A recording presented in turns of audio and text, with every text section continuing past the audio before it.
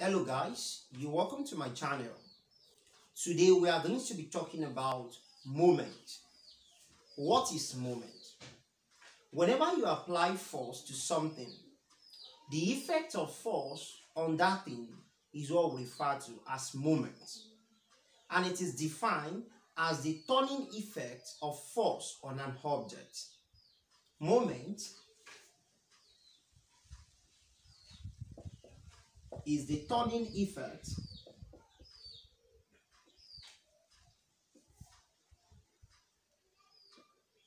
of a force on an object. So the turning effect of a force on an object is what we refer to as moment. Now let's look at something. If I have an object like this, and this object has an axis.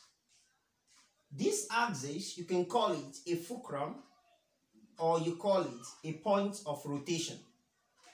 Now, for me to know the moment of this body, if I applied a force here and I applied another force here, while I also applied another force here, if I may ask, which of these force, this is force A, force B, and force C, which of these force will be easier to do what? To rotate this body about its axis? Absolutely, it's going to be force A. When I pull force A down, the body tends to rotate fast. That is going to do when I pull force B or force C. Force C will be very, very what? Difficult compared to B or A. So the turning effect of A about this axis is what we call moment. Do you understand that now? Now let's quickly see in our day-to-day life example of moment. If you're about to open your door, that is moment, because the door handle has an axis of rotation. When you apply force to it, it rotates through that angle of rotation just because of the force that you applied to it. If you're about to open your drink, as you take your drink opener, you have the cover. That round surface of the circumference of the cover is the what? Is the axis of rotation of that cover. By the time you apply your cover opener, the force you apply to it causes that body to rotate about that axis. That is also what? Moment. Are we together now? And so on like that, just to save our time. Now, there is difference between moment and moment of a force. The moment of a force is what will definitely tell you the point that is very easier to apply your force about an axis of rotation. Just like I have here. The moment of force is what tells me that this will be the best place to rotate this body instead of this place or this place. Now, what is moment of a force? Moment of a force is the product of force and perpendicular distance. That is, if there is no perpendicular distance, moment is equal to 0. Are we together? Let's take for instance that this is the fulcrum, the axis of rotation of this body. And here is the force that I applied to the body.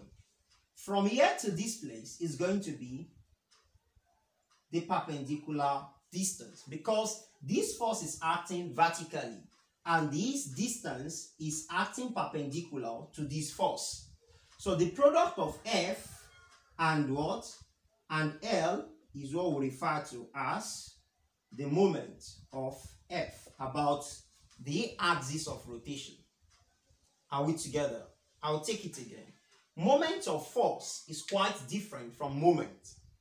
Moment of force is the product of force and perpendicular distance. That is, once the distance is not perpendicular, moment is equal to 0. Are we together now? Now, if you look at this now, this body, this is the fulcrum, that is the axis of rotation. This is the applied force. This applied force is perpendicular to this body. The perpendicular distance is the distance between this body and the axis of rotation. Are we together? And you can see the distance is perpendicular to this.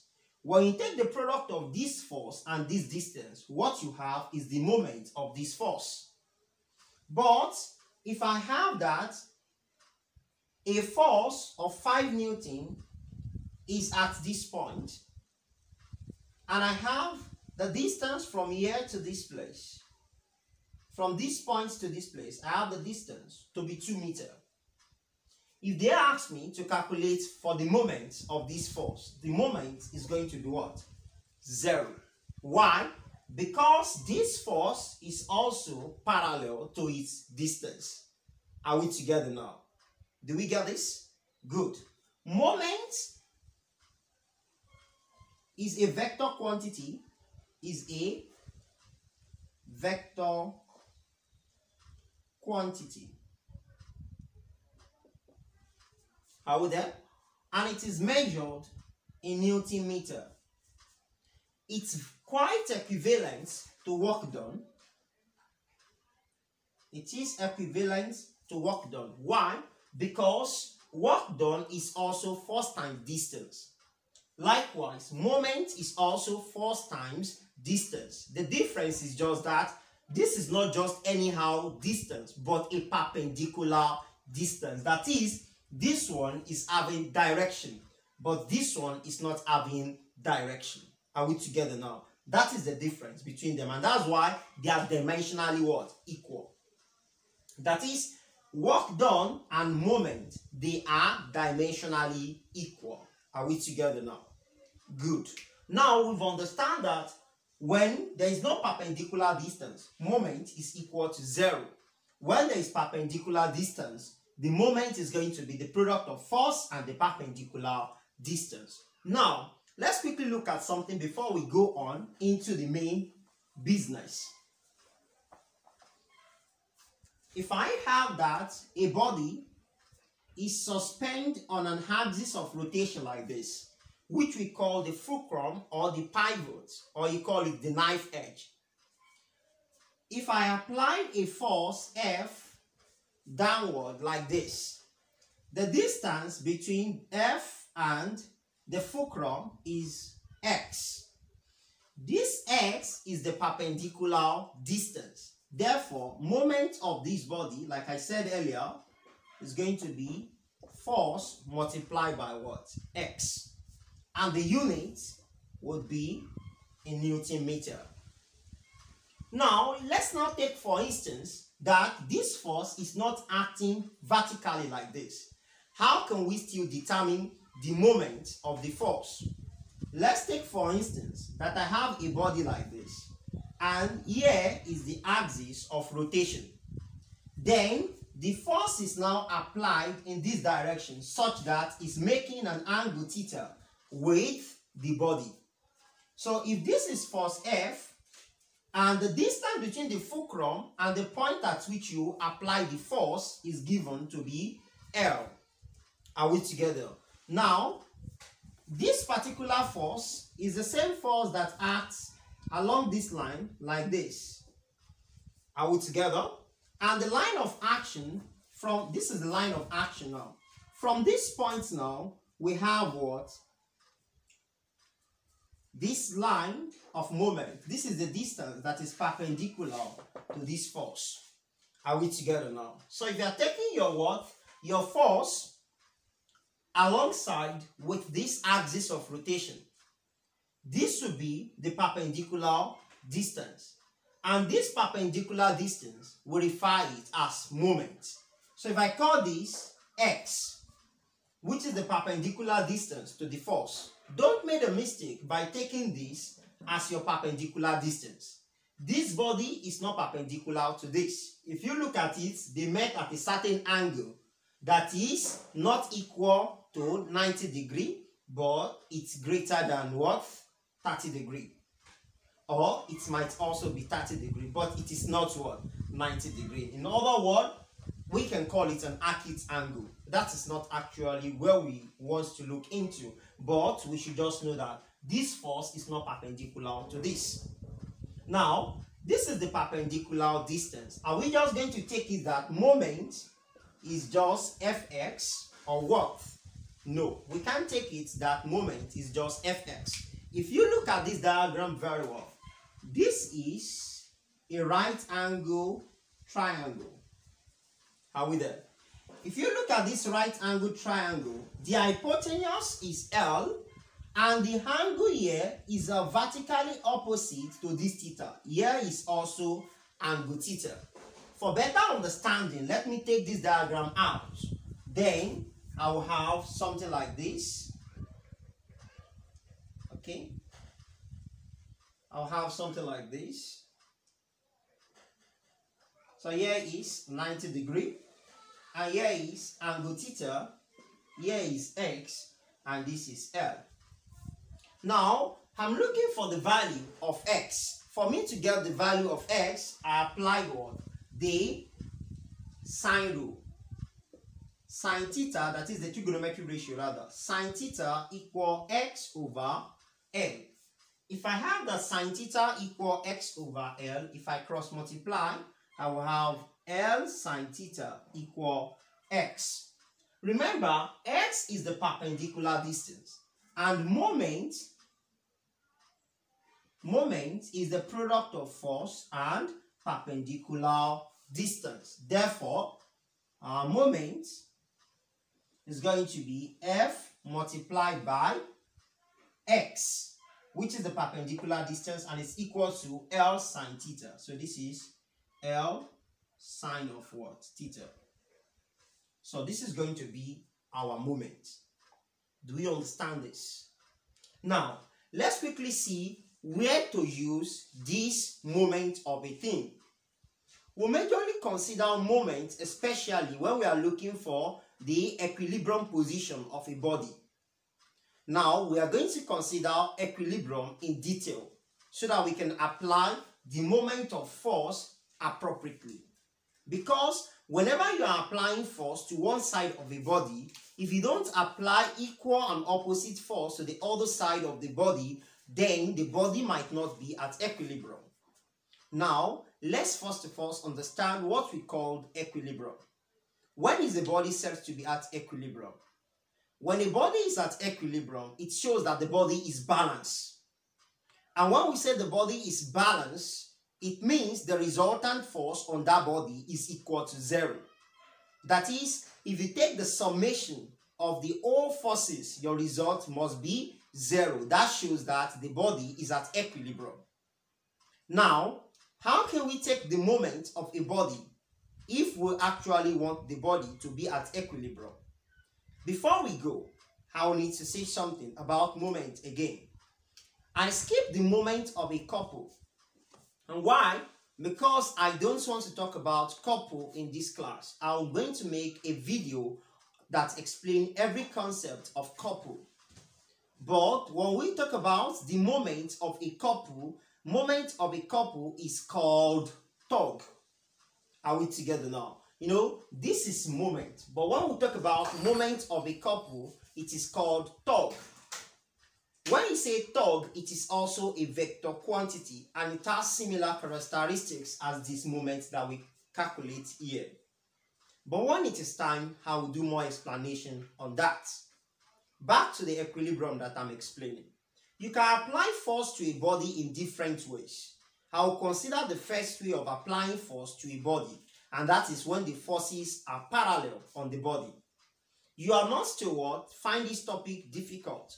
Just pay maximum attention. You tend to understand everything about the topic. Now let's see.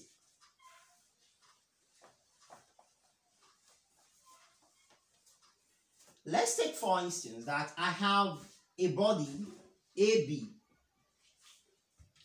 and this is the axis of rotation of the body, that is the fulcrum, or you call it knife edge, or you call it pivot, whichever one. Just know that it is axis of rotation.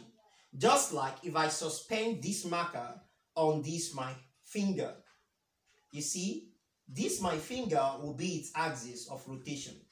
Although if I take my time, you'll find out that this marker will balance. Immediately the force at this other side equivalent the force at this other side. The marker tends to balance. Are we together? Now, if I apply a force F1 in this direction, and I applied another force F2 along this side, watch what will happen. If I have another force, let me call this F3, and I have another force here, I'll call this F4. Now, if you look at all these forces, they are parallel to each other. F1 is parallel to F2. F4 is parallel to F3. How can you make this body balance?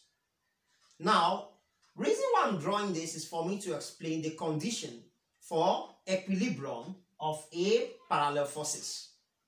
When parallel forces act on the body, what are the conditions that needs to be satisfied before the body can be at equilibrium? Condition 1 is that the clockwise moment, that is the way your clock moves, the clock moves like this, and that is the clockwise moment. If you take product of F2 and its perpendicular distance R1, this is R2, R3, and R4.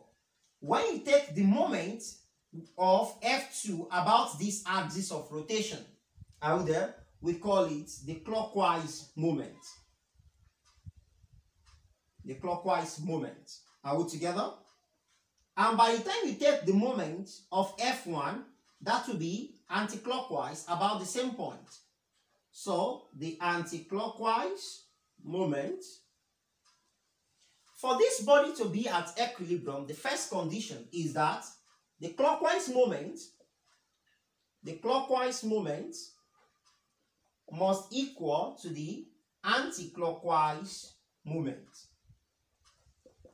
Once the moment of clockwise is equal to the moment of anticlockwise, then the body will be at equilibrium. That's the first condition. The second condition is that the sum of downward force, or let me say the sum of force in one side must equal to the sum of force in the other side. That is, sum of force, the sum of forces upward must equal to the sum of forces downward. The sum of forces downward. Upward force must equal to downward force. Are we together? Okay. Now, before I move on to the third condition, let me quickly say something about the clockwise moment and the anticlockwise moment. If you take the moment of F4, this is anticlockwise. And when you take the moment of F3, it is clockwise. Sum of clockwise moments, that is the moment F2 R1 plus F3 R3 must equal to the sum of the anticlockwise, that is F4 R4 plus F1 R2. F1 R2. The sum of the clockwise moment must equal the sum of the anticlockwise moment. That is the first condition. The second condition is, if you sum the forces, the downward forces, F1 and F2, if you add this together, it must give you the upward force, F3 plus F4, for this body to be at equilibrium. And lastly, the resultant force of this body must equal to 0. Why am I giving you these conditions? These conditions are what will actually help you whenever you want to solve a problem under moment. Are we together? Because in most cases, what they used to ask is, what will be the force that will make the system balance? At what distance from the center, or at what distance from the axis of rotation can so force be placed in order for the body to be at equilibrium? Those are similar questions that they do ask. Or they can tell you, If this body is at equilibrium, what is the value of the unknown? These are ways to get out of those troubles. Now, if you want to take your moment, always take your moment about the axis of rotation. Take note of that. Take your moment about the axis of rotation, or you take your moment about the unwanted force. The force that you know you are not calculating for, or that you know is not going to be in any way assist you in solving your question. You don't want, you just take moment about that particular force. That is an unwanted force. You can take your moment about that. It makes your question reduce in complexity. Are we together now? Now, this is for action of parallel forces. What if the forces are not parallel? When forces are not parallel to each other, what are the conditions for such body to be at equilibrium? Okay, the condition for non-parallel forces, I would like to explain three things before we go on. 1, colinearity. 2, concurrence. 3, coplanarity. Are we together now? When you talk about colinear, these are colinear. When you have a line like this, or forces that are like this, so that we'll not waste much time on that. I think my diagram is not just sweet. Okay? If you look at this now, this is what? Linear colinearity. That is, they are both linear. Colinear. Are we together now? Colinear. Now, when you talk about coplanar, when you talk about coplanar, you can have them like this and like this. Are we together now? That is, they are not coplanarity, that is, they are not on the same line. That is, they are not collinear. When you have a coplanar forces like this, they are not collinear. Are we together? Good. This is collinear, they are both on a straight line. This is coplanar, that is, they are not collinear. They are not parallel to each other like this. The last one is concurrent. When you talk about being concurrent, it means they have same axis of action. Are we together now? They act at the same point. We must understand these three things if we are to state the condition of non-parallel forces. And the first condition is that what? They must be coplanar. That is, they must not be collinear. Are we together now? For them to be at equilibrium, they must not be collinear. Are we there? They must be concurrent. That is, they need to have what? A meeting point. They need to have a meeting point if they are going to be at equilibrium, making the second condition. The third condition is that you can resolve them to a triangle. As I have these forces like this, I can resolve them to become a triangle or any other polygon. Are we together now? You can represent them with a polygon or you represent them with a triangle. Anyone? Do you understand that now? Let's take, for instance, I want to find the value of one of these forces so that they can be at equilibrium. I can just resolve this. Let me use different colors so that you'll be able to identify them.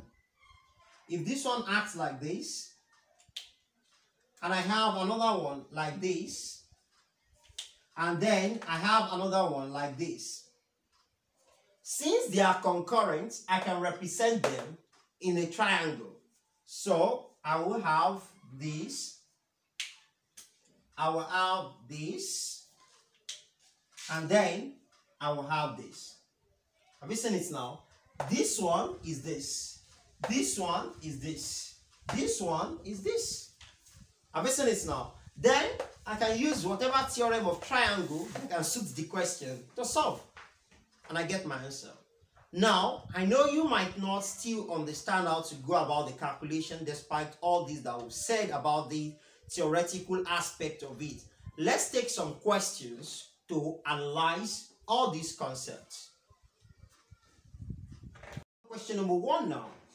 A force of 5 Newton acts at a point Y on a rod XYZ as shown. So here is the rod X, Y, and Z.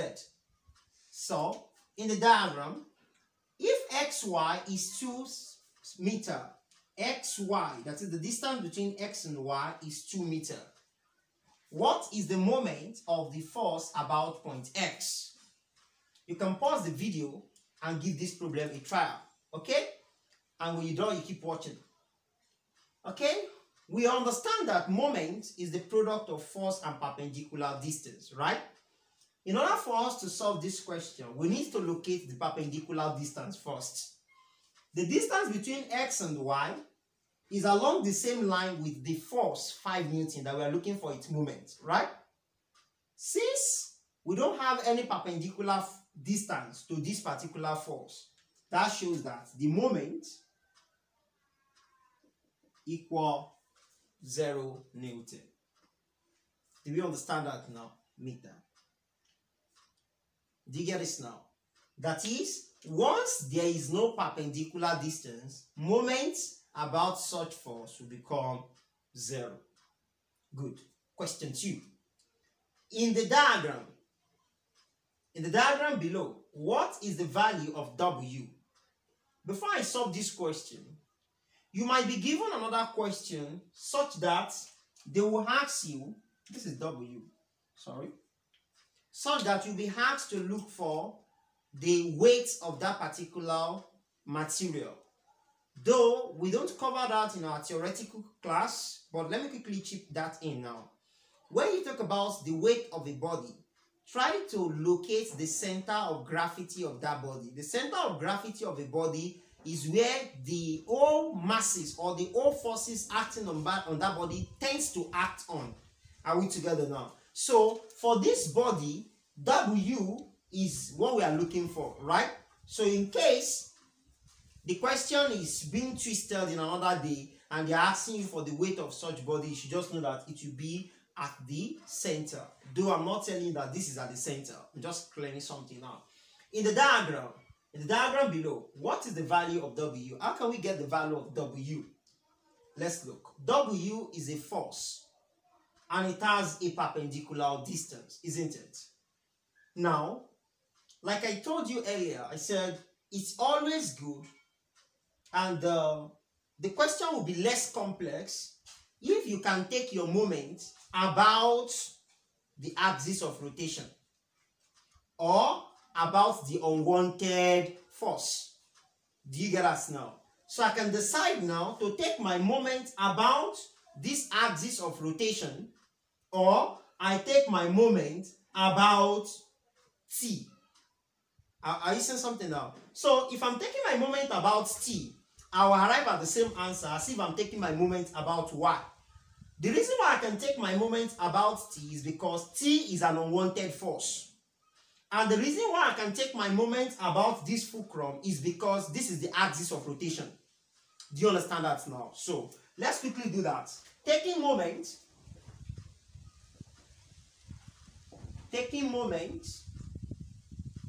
about y. You know, the axis of rotation is labeled y. Therefore, if I take my moment about it, I will have this and I will have this. I see that now. So here is clockwise and this is anti-clockwise. Are we together now? Because these are the two forces acting on this body. So they are the two forces. I'm going to take the moment of the two forces. The one I'm looking for and the one that I don't need. Do you understand that now? Good. If I'm taking the moment about this now, let's see. I will have that W multiplied by The distance between W and Y is 1 meter plus 1 meter, and that is 2 meters. So W multiplied by 2 equal the anticlockwise moment is going to be T multiplied by the distance between T and Y, which is 1 meter. And T is equals to what? 20. So I have 20 multiplied by 1 meter. Good. This is 2 meter, 20 Newton, and here is 1 meter. So I'll have 2 meter W equal 20 Newton meter. Then my W equal 20 Newton meter divided by 2 meter. So W equal 10 Newton. And that will be the value for W. Do we see how we go about that? Good. So let's quickly look into the next question now. Question 3, question 4. The figure above shows a seesaw which is exactly in balance. The weight of the mass on it are 50 kilogram, x kilogram, and 15 kilogram as shown. They are placed at distance of 1.5 meter, 1.5 meter, and 2 meter from the pivot respectively. Find the value of x. We are looking for the value of x in this particular, sorry, I think I pronounced this wrongly. It is what? Imbalance. That is their balance. If this body is balanced and we are given 50 kilogram, that is 1.5 meter away from the pivot, and we are given x kilogram, that is 1.5 meter away from the pivot, and we are given 15 kilogram, that is 2 meter away from the pivot. Automatically, remember, this particular meter rule is going to be 3.5 meter. Do you agree with me? That is, from here to this place is going to be 3.5 meter. Because if from here to this place is 2 meter and from here to this place is 1.5 meter, then the entire length is 3.5 meter. Let's get that clear. So the first thing that we need to do now is to redraw the diagram, but I won't do that here. I'm just going to use the same diagram. I'm getting it now. So we're going to take the moment about the pivot. The solution is taking moment about the pivot. So we're going to take the moment of all these masses about this pivot. So if I take this now, I'll take this and I'll also take this. This is going to be clockwise, clockwise, and this is anti-clockwise. Remember, sum of clockwise moment must equal to sum of the anti-clockwise moment. From here to this place is 2 meters. So I'm going to have that the clockwise moment is going to be 15 kilogram multiplied by 2 meter plus x kilogram multiplied by 1.5 meter is the same thing as 3/2 meter. That is for the clockwise moment. Then for the anti-clockwise moment, I will have 50 to multiply 3/2. So 50 multiplied by 3/2 meter. Now, the condition for the equilibrium is going to be that the clockwise moment must equal to the anti-clockwise moment. Therefore, 15 multiplied by 2, that will give me 30 kilogram meter plus x multiplied by this, that will be 3x/2 in meter equal 50 times 3, 50 multiplied by 3 divided by 2 in kilogram meter. Are we together? Good. So we are going to have that 3x in meter over 2 equal, this will be 1 and this is 25. 25 times 3 will give us 75. So we have 75 kilogram meter minus 30 kilogram meter. Do we get this now? Therefore, 3x meter over 2 equal, this will give us 45 kilogram meter. If I cross multiply, I have 3x meter equal 90 kilogram meter. Divide both side by 3. X equal, by 3 meter rather, 90 kilogram meter divided by 3 meter. Meter will cancel meter. 3 here 1 and 3 here is going to be what? 30. So the correct answer is going to be 30 kilograms. So the mass X is 30 kilograms. Sorry for managing that space. Okay? If that should be the case, here is going to be 30 kilograms. So if you want to cross-check your answer, put this 30 kilograms into this value here. If it is not equivalent to what you have here, then the solution is wrong, because that simply means the body will not be at equilibrium. Do you understand that now? So the second question now, I will clean this now, then I'm going to solve this. So question number 4. This question is kind of tedious, but it's simple. Now let's see. In the figure above, MN is a light uniform meter rule pivoted at O, the 80 centimeter mark. For us to solve this question perfectly, I'll have to redraw this diagram. No choice. So, I'll draw MN first. Here is M, and here is N. So if it is uniform meter rule, then it shows that from here to this place is 100 centimeter. Are we there? From here to this place is 100 centimeter because it's a meter rule. Now, let's go on. Pivoted at O, the 80 centimeter mark. So, the pivot is here at point O, and it is 80 centimeter. That is from 0 to 80 centimeter. Let's go on. A load of 3 kilograms is suspended on the rule at L, the 10 centimeter mark. That is from here to this place, we have a load of 3 kilograms, and the distance from the origin is 10 centimeter. Are we there? Okay, let's go on. If the rule is kept in equilibrium by a string RP, that is, if they make this to be at equilibrium by a spring RP, are we there? Fixed at P and attached to the rule at R, the 20 centimeter mark. That is, R from here to this place, R is 20 centimeter. From this point to this point here is 20 centimeter. Okay, let me put it here. 20 centimeter. Are we there? Good. Let's go on. Okay. Find the value of the tension. We are looking for the value of the tension T. And here is 30 degrees. Okay. So, let's see how we can go about this. Okay. How can I solve this? Since this is the body, this is the tension that keeps this body at equilibrium, and we are looking for the value of that tension.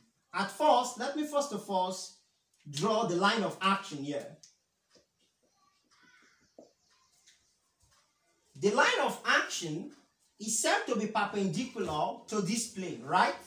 So, I need to look for the value of this line of action. This is T, which is the hypotenuse, Abi, and here is what? Here is 30 degrees. Remember that OP is equivalent to the value of R and this point here. Let me call this one Q. QR is equivalent to OP. Are you seeing it now? So if I can get the value of OP is the same thing as the value of QR, isn't it? Good. So I can say sine of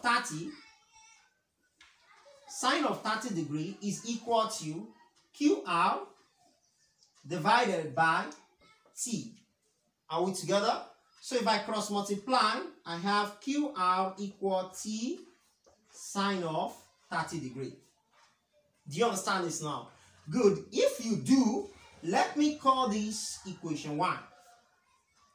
Then I'll take the moment about the pivot here. So if I take the moment about the pivot, that shows that QR, which is a force T sine 30, is going to be multiplied by, this is 20 centimeter, and here is 80 centimeter. It shows that the distance between R and O is going to be 80 minus 20. And that will just give us 60 centimeter.